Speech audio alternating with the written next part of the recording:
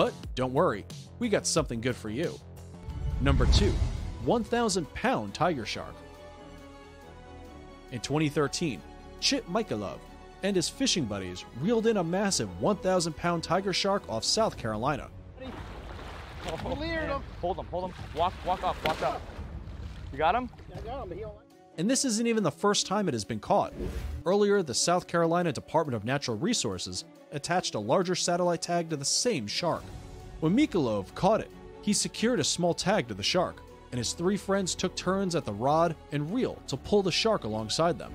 He said it was like pulling along a tugboat, and the shark put up a fight for most of the time. Tiger sharks have their name thanks to the faint vertical stripes in their bodies, and they're usually found in tropical and subtropical areas.